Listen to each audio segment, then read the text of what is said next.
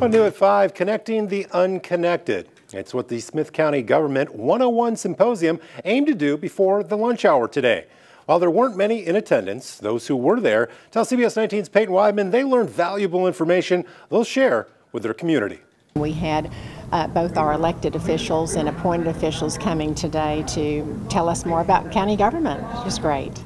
To kick off National County Government Month, Smith County hosted its second Government 101 Symposium. I wanted to have a better understanding so I could also provide this education to my community members because there are things that yet I don't understand. Smith County officials spoke about performance measures, election myths, the structure of courts in Texas, and the difference between county and city government. Those in attendance also had the opportunity to try out the new voting machines. I went in to do a dummy ballot, and I wanted mine to be in Spanish, so we were able to see the ballot in Spanish. The only drawback that I did have, once the ballot is printed, unfortunately it's not printed in Spanish.